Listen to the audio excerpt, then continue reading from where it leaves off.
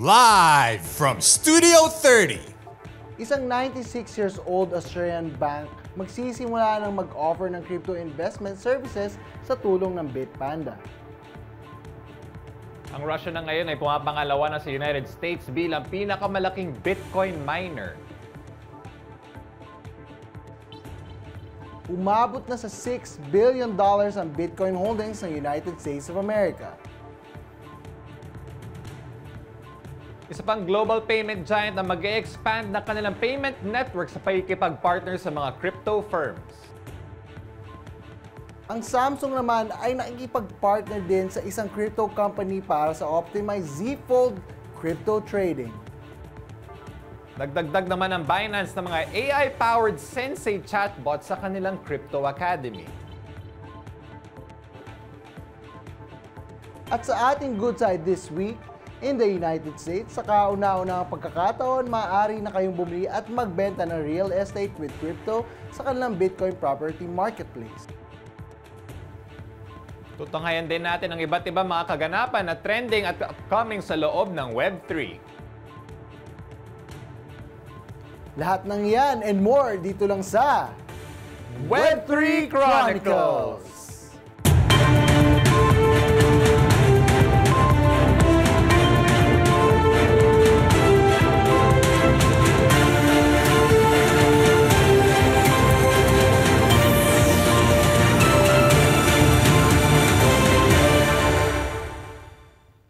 Magandang gabi, Middle East and the rest of Asia. Good evening din sa Europe and a very good morning naman sa ating mga kaibigan sa kabilang panig ng mundo, the United States of America.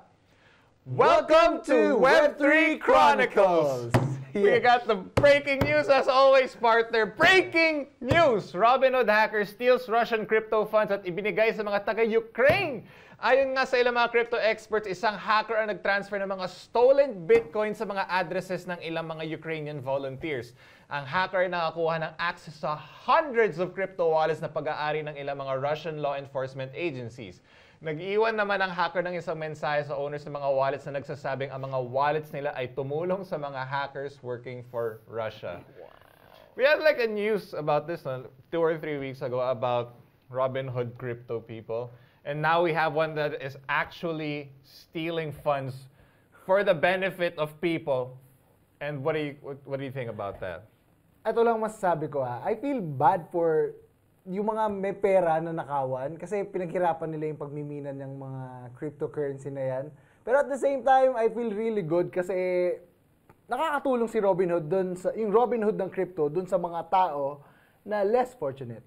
Isa pang breaking news sa India naman, isang 40-year-old na lalaki ang inabdak matapos mapansin ng investor niya na nade-delay ang returns ng kanilang investment. Sa loob ng 3 months ay nakakatanggap sila ng monthly refunds in the form of cryptocurrency. Ngunit habang tumatagal ay nade-delay ang mga ito. Unang dinala ang lalaki sa isang hotel tapos dinala naman siya sa isang undisclosed farmhouse kung saan sapitan siyang pinapirma ng document ng kanyang flat at knife point. You only see these types of scenarios in events, no? As in, mga thriller movies ang ito nangyayari. Yes. Now it's happening in real life. So I think the lesson here is, please deal with legit exchanges only. Try not to deal with anything that is now mafia or Yakuza related. Yeah. And if you set up a business deal, please do deliver. And hindi lang mga gobyerno natin ngayon ang nag-a-adapt sa cryptocurrency, pati ng ang mga mafia. That's absolutely so, right. Tayong lahat. Take care, guys. It's been breaking news natin this week. MoonPay has officially launched ang kanyang app in over 130 countries. Ang MoonPay app ay tumutulong sa mga users na mag-manage ng multiple crypto wallets with hundreds of cryptocurrencies to choose from. Pabibilisin din ito ang mass adoption ng Web3 by bringing brands, creators, and users together through end-to-end experiences. Available ang app on both Google Play and Apple App Store.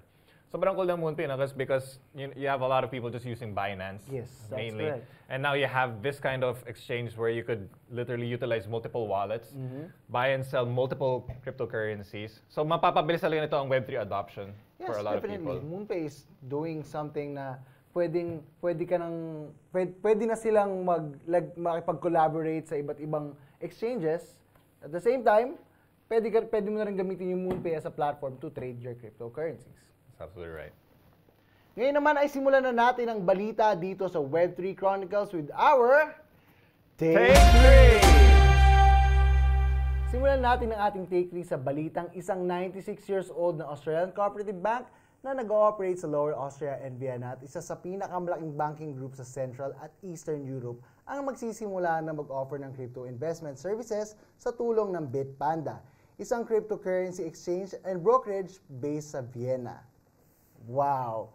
So, imagine, itong mga matatandang bangko na to, nag-a-adapt na rin talaga sila sa cryptocurrency.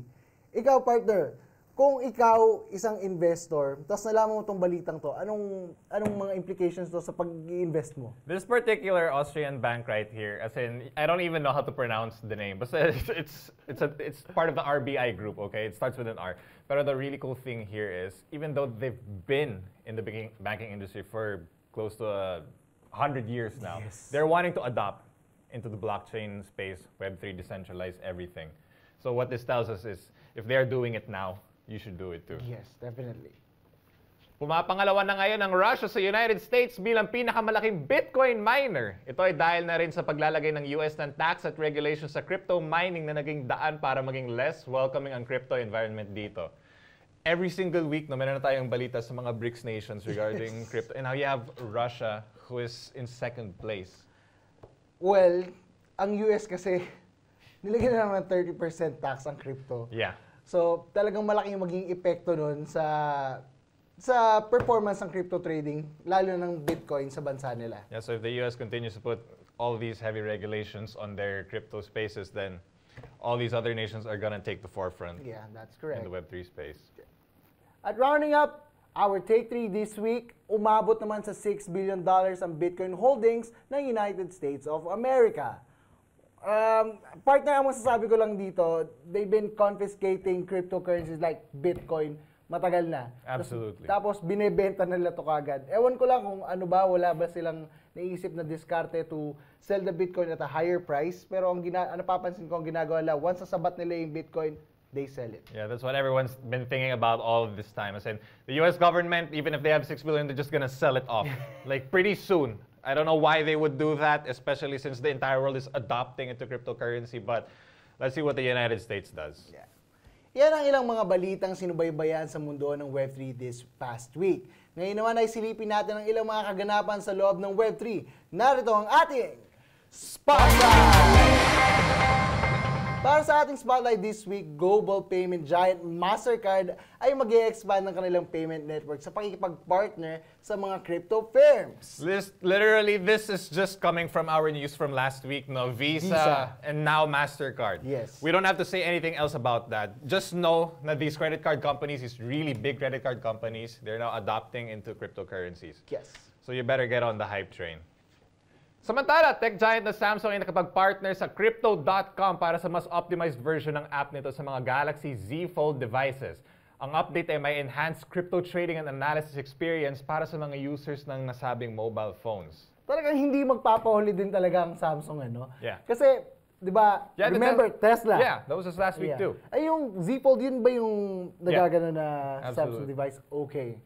It's really good. Samsung saying like if you could afford these phones, then absolutely you could also afford to do crypto. So they're now implementing all these apps and developments on these devices. Yes, that's so correct.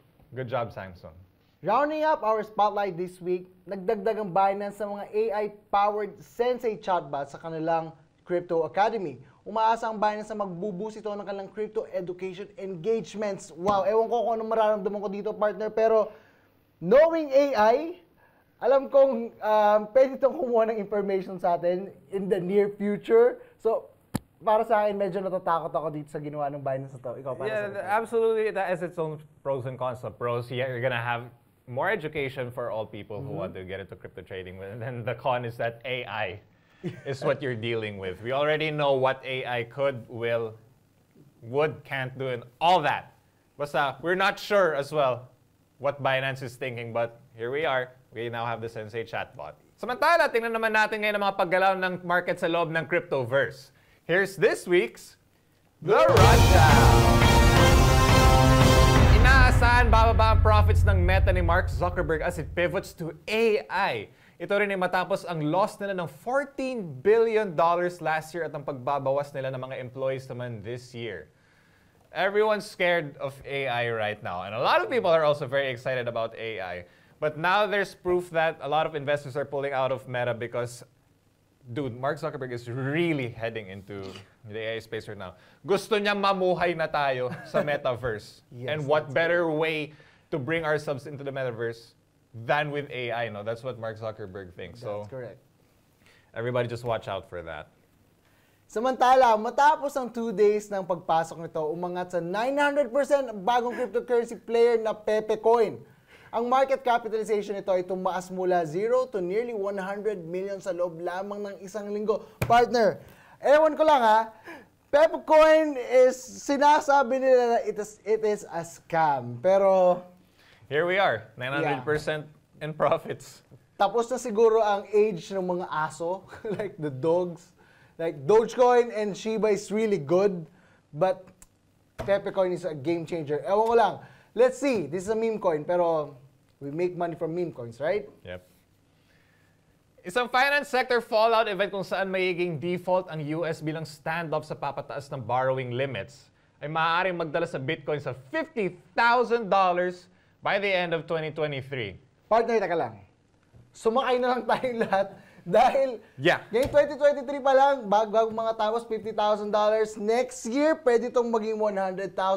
So, this is very important news mga partner. Okay. Kapag hindi tinaas ng US ang debt limits nila, it's always a comfortable time for Bitcoin and cryptocurrencies kapag hindi okay yung US in anything. Because cryptocurrency has always been a safe haven when the banks are not doing well.